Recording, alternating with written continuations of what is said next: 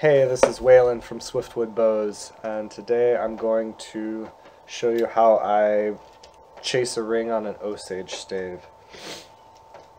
So those of you who are not familiar with Osage, I'll just give you a quick little rundown on it. If you know about Osage Orange, feel free to fast forward to the action. So Osage Orange, also known as Bowdark, hedge apple, Osage Orange, is considered a gold standard in bow wood. It's been used for a long time, starting with Native Americans in the area of its original growth range, which was in the kind of central southern Midwest, and it was traded widely.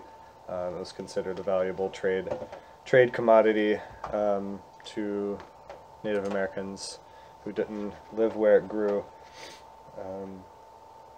It's a pretty special bow wood. It really has all of the important qualities that you want in a bow wood. It has good tension strength so that it doesn't break easily on the back when it's bent. It has amazing compression strength, which allows it to be bent without the belly getting crushed. Springs right back into shape, and it's very elastic. It also is quite dense and tough, so that it stands up to dings and nicks pretty well, and it has other qualities that make it great for bow making, in that it responds to being bent with heat well. You can put recurves in it very easily and manipulate it in that sort of way. So it's really pretty amazing stuff. Almost as good as you. I just want to show you what we're working with here. So Osage Orange, unlike a lot of the whitewoods that we use, where you're just like hickory or elm or something like that, where you just take the bark off and you leave a pristine first layer of the sapwood under the bark as the back of the bow. With Osage, the really desirable wood is the heartwood, and so typically when people harvest an Osage stave, they will remove the bark and the sapwood, and they'll seal up the back like this. This is all heartwood here. This has already been processed in that way. So the back was sealed. Actually, the whole stave except for the belly was sealed. And then when it's ready to be worked into a bow, the first step is called chasing a ring, and that's what I'm going to show you, because we want the back of the bow to be one undamaged growth ring of heartwood. And I'm going to show you here on the end what we're looking at. So the dark sections of each ring is what's called the late wood, and that is the hard, dense wood that we want to use as the backing of the bow. The lighter rings in between the dark rings are the early wood, and that wood is lighter, more crumbly, not as structurally sound, and but it also, that crumbly early wood is what makes it so easy to chase a ring on Osage, because your draw knife is literally going to glide right through that crumbly early wood and then just kind of skate right along top of the hard late wood, and it makes it pretty easy to create a flawless back on the Osage. So I don't know if you can see, I made a little black mark on either end of one particular ring. That's the ring that I've chosen to be the backing for my bow. So I'm going to tear off everything above that. There's not much above that, so it won't be a lot of work to get down to that ring. And this stave is going to be good for this demonstration because it shows a few particular challenges that you might run into when you're chasing the ring on an Osage stave. You'll see right here the rings kind of dip down So we're going to have to use a curved tool to scrape out that area. If we use the flat draw knife to rip off that, we're going to be cutting into the ring on other parts of the stave. So we're going to have to be careful down here on this end. I think it only goes for a little section here that we'll have to worry about that. There's also going to be a few pin knots that we're going to have to work around, as well as a slightly larger knot up here, so I can show how to deal with running into a knot on the stave. This is a good stave. It's not a premium stave. You know, it's got a big knot in it here. You can see on this end. It's got an interesting wiggle here in the end, which will add some character to the bow, but would also make it a little more challenging to make a recurve out of this. But this definitely has good bow potential. It's going to have a nice clean back and some interesting character to it. So let's move on to the next step, and I will show you how we chase a ring. Let me start by showing you the few things that we're going to need to do this. Obviously we need our Osage stave. We're going to need something to secure the stave to work on. I have this great contraption called the Stave Master, made by Keenan Howard for bow making. It's a great tool. It's not necessary for doing this kind of work. A good solid bench vise would work fine. You could just clamp the stave down to a sturdy structure like the, ledge on a deck or something like that. You can get creative. Really all you need is a good stable surface and a few clamps, but a vise or a shaving horse makes it a little bit easier, but like I said, not essential. The primary tool you're going to be using is a draw knife. There's some debate out there between what works better for chasing rings, a dull draw knife or a sharp draw knife. I think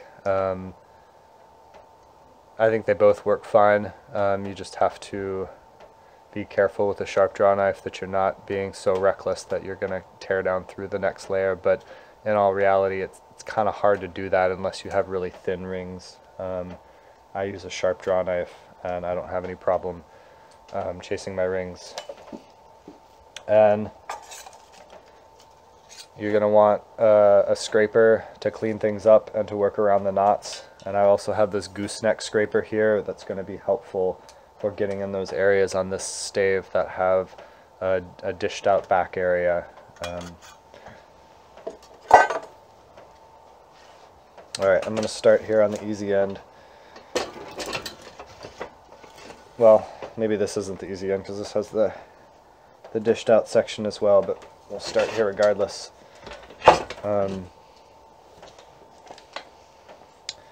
So I picked out my ring. I know what I'm going down to. So I'm going to tear away everything that is above that ring. If you're not familiar with draw knife usage, we always want the flat side up and the beveled side down. That gives us a lot more control. And I'm just going to start. I'm going to be relatively careful here because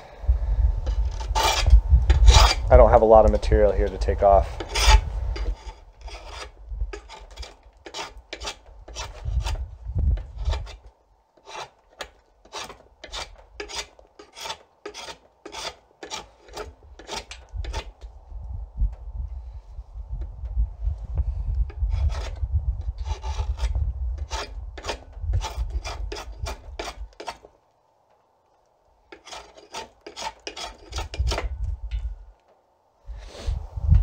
So I can already see that there are some drying cracks here in the back. So as I go along, depending on how bad they are, I may choose to go down further, but they may disappear pretty quickly and not be an issue. We'll see, I haven't gotten down to my ring yet. Okay, so on this side, I'm just getting down to my ring.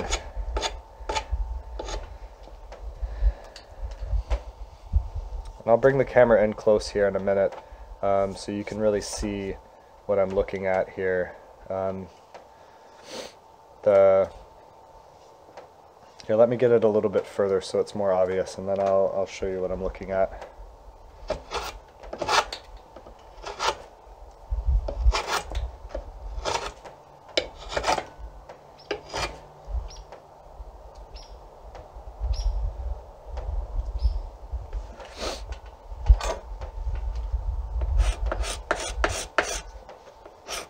So I'm going to use the gooseneck scraper here. I've just got this little area to dish out.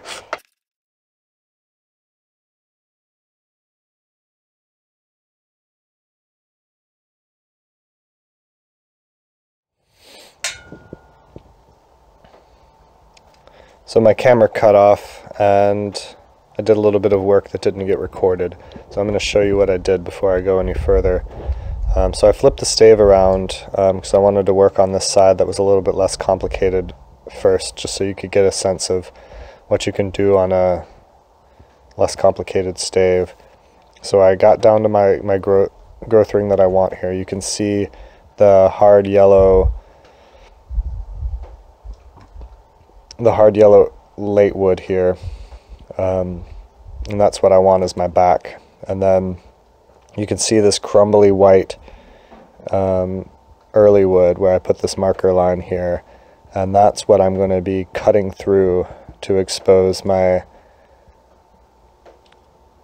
back. And I'm going to go a little bit further here, sitting in this position, working slowly up until I get it established a little bit more, and then I'm going to turn around and I'm going to get that draw knife under this crumbly early wood, and I'm just going to rip it out as I go along. And you can be pretty aggressive as long as you don't have any knots that you're tearing through. You have to slow down at the knots, and I'll show you how to deal with those in a little bit. But whenever you've got kind of a straight, clean run, you can be pretty aggressive.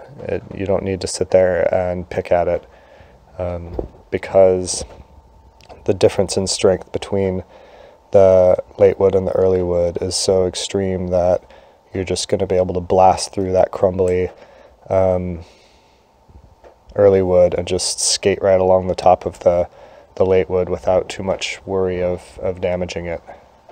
Alright, like I said, I'm going to work this ring up a little bit further. So I've got a whole other ring above it, so here I can be pretty aggressive until I get through that ring. I want to go a little slower as I cut through my final ring.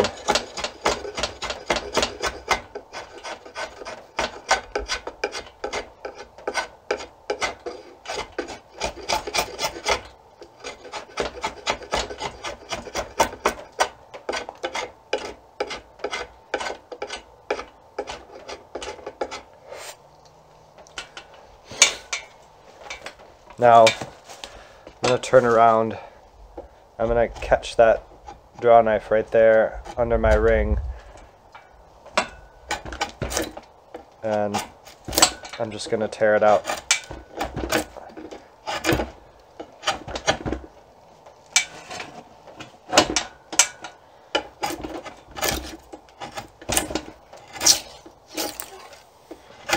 It's going to feel scary at first, but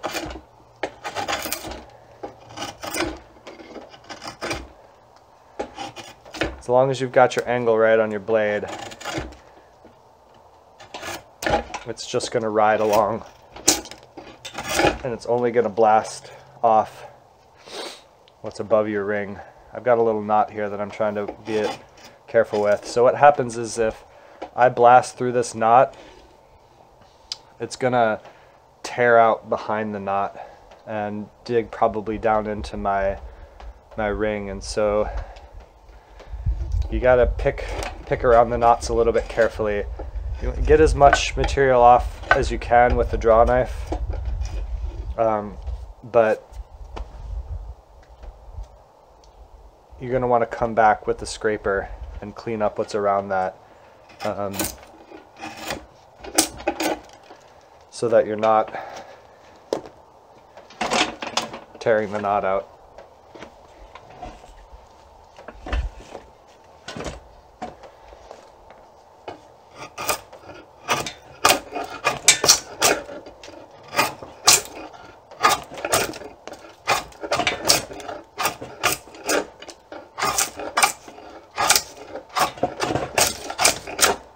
So I've got a knot up here that I need to start being mindful of. So I'm not gonna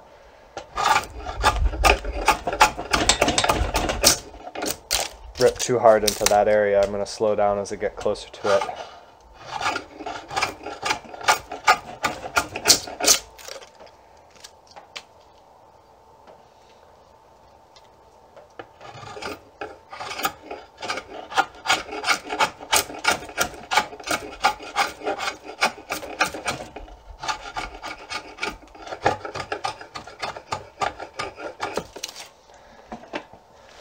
So here there's a little island where I think it dips in a little bit. So I'm gonna leave that proud a little bit and come back with the gooseneck scraper and clean that up when I'm coming back to clean up that knot.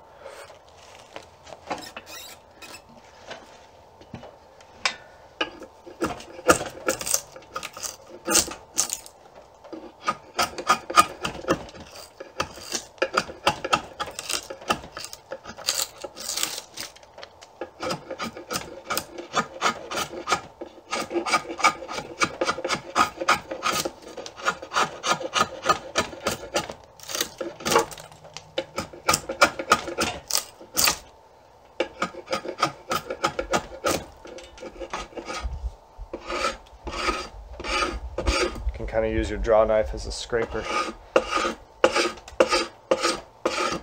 just to clean up the last crumbly bits and make sure you're still following the same ring. Alright, I'm going to readjust my stave here.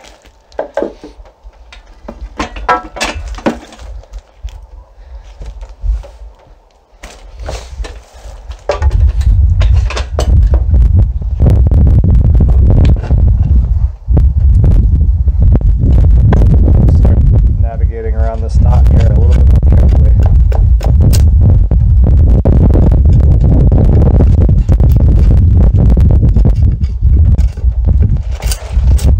You don't want to leave too much for your scraper because scraping is slow work. So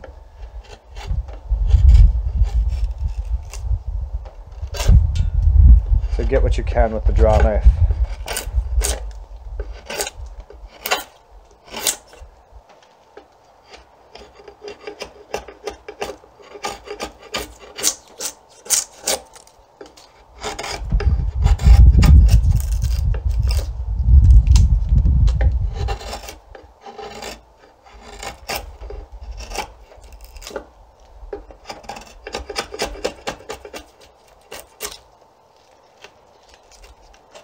So I'm just kind of leaving this little area around the knot proud with a little bit of the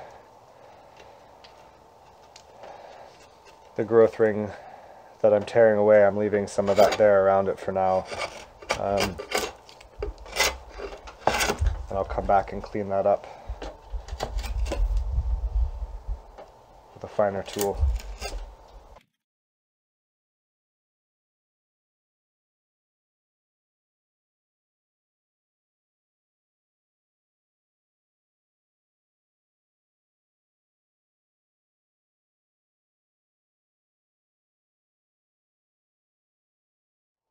I'm going to zoom the camera in a little bit so you can see the closer work that I'm doing here.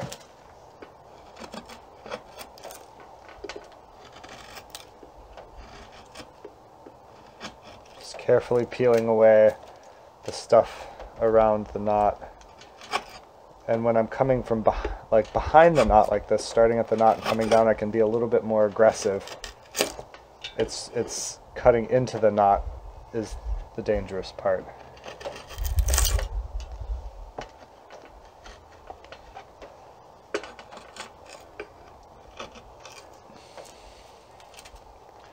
A pocket knife can be good for cleaning these areas up as well.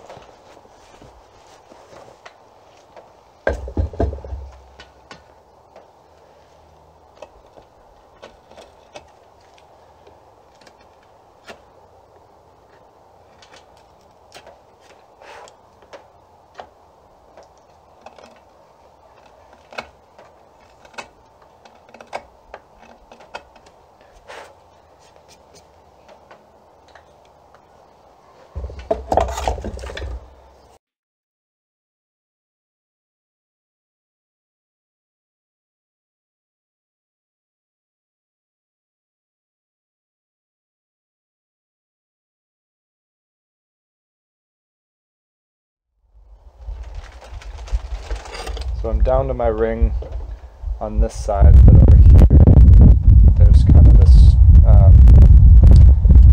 strip, and I don't know, looks like it dips in a little bit, so I'm going to have to use my gooseneck scraper to get down in there.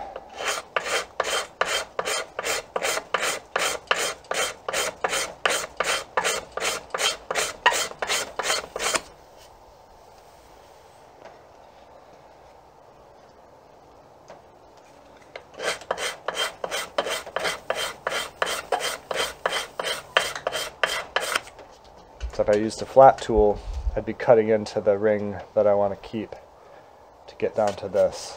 And so I'm going to have to focus on this spot.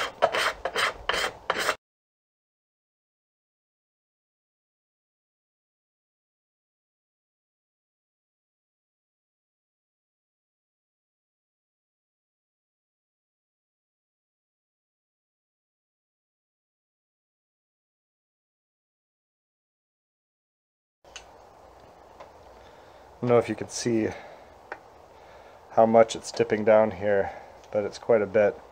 So you just got to be patient with spots like this. You don't want to blast right through them. It's really important that we get that continuous, uninterrupted growth ring. So go fast where it lets you, and if you need to slow down and take your time, slow down and take your time.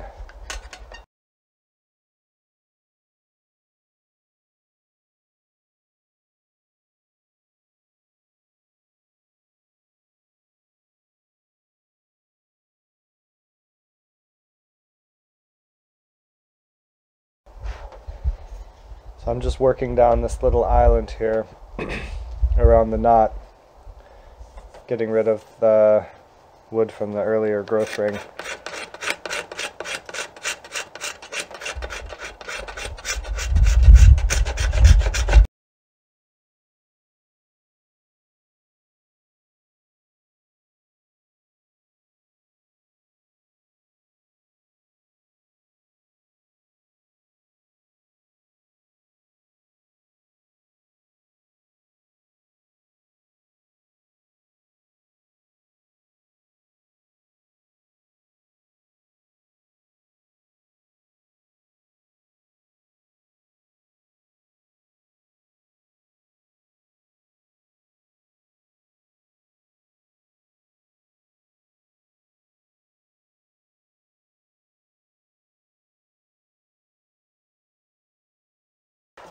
Alright, that's as far as I'm going to get with the scraper. I think I can clean that up a little bit with some sandpaper later, but I got it down to my growth ring here, and I can and keep going. I'm probably going to leave a little island here where it's still dipped down, but I'm just going to keep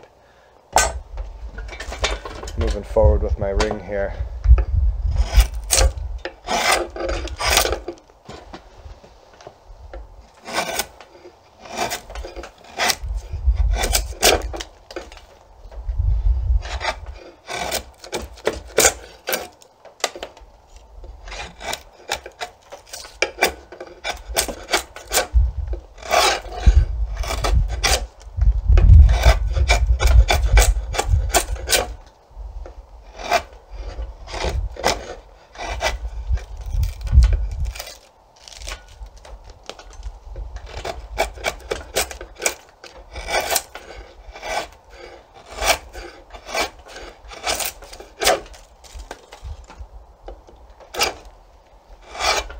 I've got another knot here, so I'm being careful leading up to the knot. I'm going to put my draw knife right behind it and dig in to get down to my growth ring again.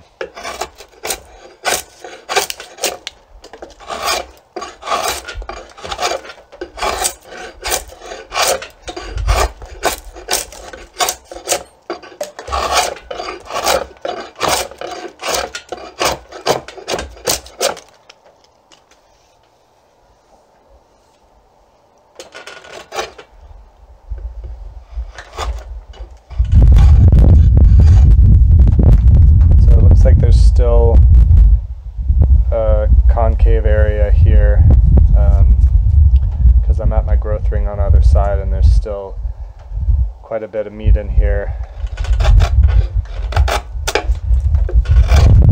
So I'll have to come back with the gooseneck scraper and dig all of that out. So I'm just going to keep going for the bulk of my ring here.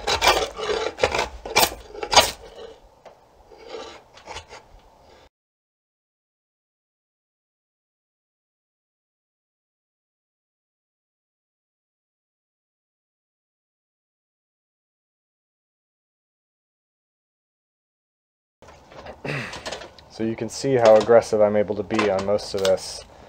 I'm just hooking under that crumbly wood and tearing out, and I can feel confident that there's nothing that's going to catch and dig down into the solid late wood back that I'm trying to maintain. It's all just going to skate along that and tear out.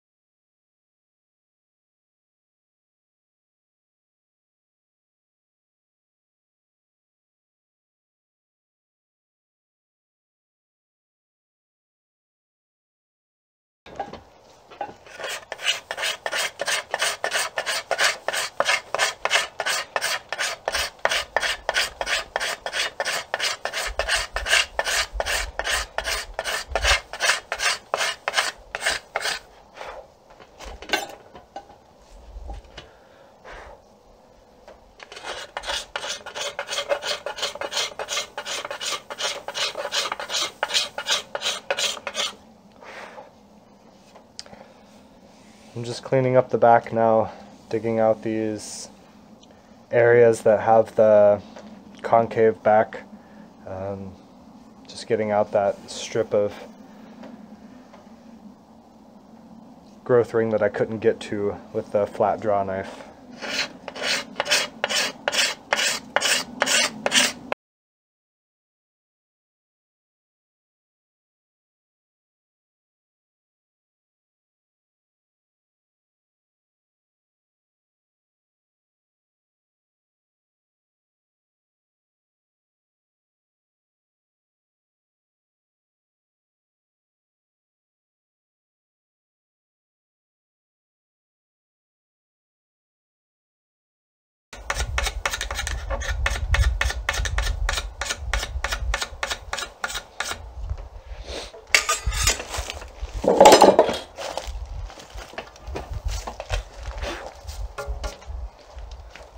Well, that was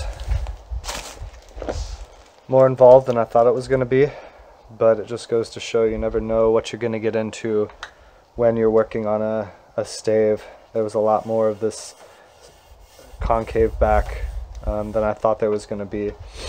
I thought this was going to be a fairly straightforward stave to chase the ring on, but it wasn't. So there was a lot more scraper use than I would normally do. If most of the back was like this, I would have just been able to rip 99% of that off with the draw knife and just had a little bit of cleaning up to do with the scraper. I don't know if you can appreciate the dip in there, but this is what a clean back looks like. Of course, there's still a little bit of fuzz and crumbly stuff on there that I could get with sandpaper, but this is good enough to lay out my bow on, and then I usually get my bow roughed out, get rid of all the wood that I don't need, and then work on just cleaning up what's on my bow. So now that I've got this ring chased down, I'm going to get out some shellac, and I'm going to give the whole back a good coat of shellac, because when you expose some new rings on the back, sometimes you get some checking if there's some trapped moisture in there that comes out too fast. So it's always a good idea to seal up your back after you chase a ring. But this bow is ready to lay out and start making a bow out of.